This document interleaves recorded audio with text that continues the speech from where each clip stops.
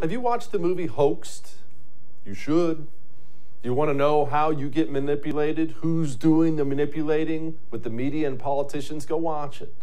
And the guy who made it, Mike Cernovich, my friend, he joins us now to talk about culture wars and hoax. And you know what? Actually, let's start right there, Mike, before we get into culture wars stuff. Why, in an era where I have endless information available to me right here, it's right here in my hand, I can look up brain surgery, and there's probably a YouTube video. Why is the public more susceptible to being manipulated than ever when we have more access to information than ever? I think it's less susceptible to information. I think that we think that there was a golden era where the news was true and everybody believed the same things, but it was a falsehood. So I'll give you an example. I just watched a movie on I Love Lucy, and if you look back at the ratings on I Love Lucy, I think 50 million people watched that show, or how many people watched the MASH finale. So back then people trusted Walter Cronkite, right? So I think back then people were just as susceptible to mass delusions and mass psychosis as they are today.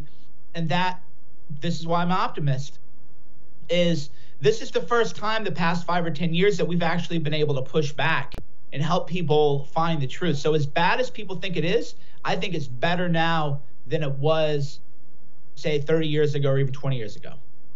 Why is it better? Is it our trust has been violated too much? Is it because of access to information? I mean, we're certainly not smarter and not more well-read. Why is it better?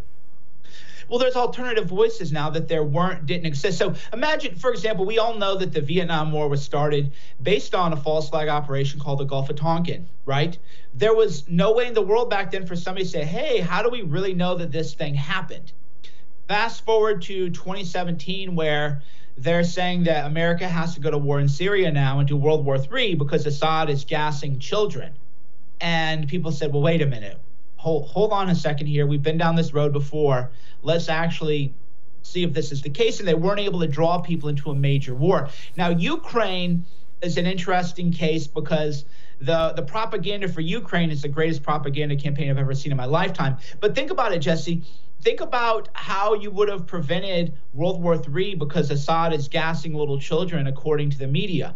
There would be no way for anyone to ask, is this actually happening? Is this actually true? So because of that, people like you and others have, in my view, prevented World War III as of now, but it's still like the 300, hold the line. You're still getting smashed. So if you're on the front lines, then all you feel is you're getting smashed, right?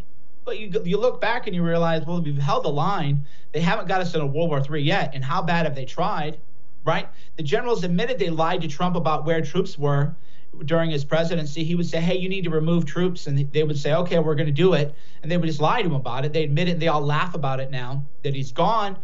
So we are way better off than we were before. When Ukraine was, though, a different level of propaganda. I've never seen anything like it before in my life, because now members of Congress, including, Republicans, have joined in the propaganda campaign, and with the Ghost of Kiev and other things.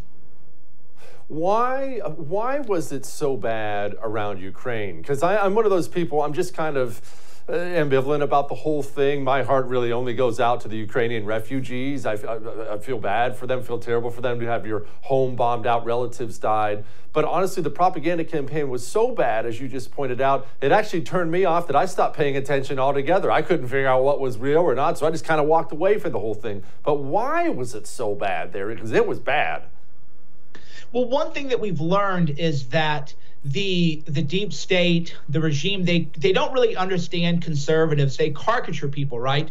That's how the news hoaxes happen, and right away, like, okay, this isn't really what, there are like 50 neo-Nazis in America, and this isn't really what they do. They don't go to Stanford University and paint a swastika, right? The 50 neo-Nazis are not doing that.